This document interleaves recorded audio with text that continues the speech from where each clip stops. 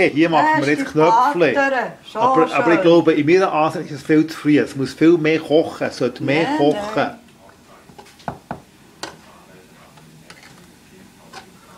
Es kocht viel zu wenig Mutti. Ja, es kocht zu wenig zu Mutti. Ja, mehr kochen es nicht. Das kommt es dann über. Du hast mir gern gesagt, dass wir viel mehr kochen. Ja, sicher. Das Kochen.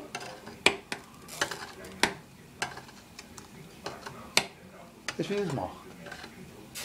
I have no idea what you said. You see how you do it.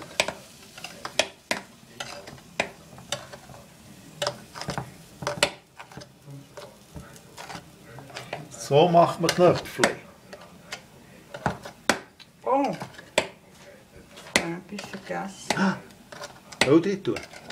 Nein. Müssen wir das Dings noch. Ah? Bist du alle auf Englisch drin? Nein. Oh, okay. Das ist schon ein bisschen warm. Okay.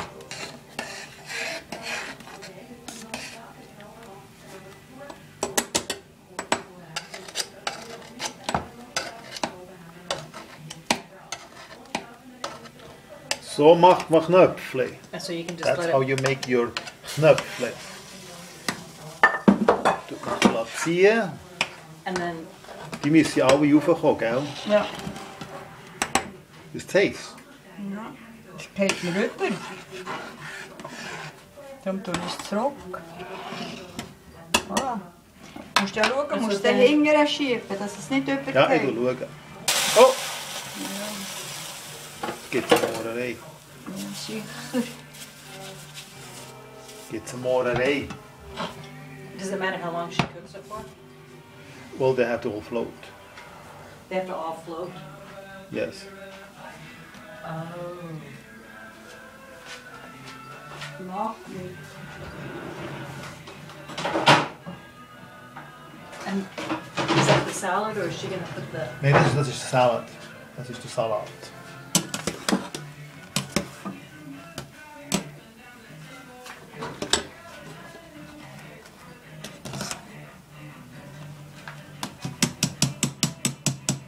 Die müssen jedes einzeln sein, nicht ein Klumpen. Jetzt, wenn du zu dünnen Teig hast, geht alles runter und dann gibt es einen Klumpen.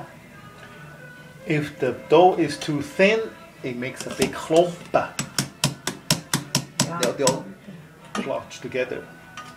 Oh. Entschuldigung. No, schau.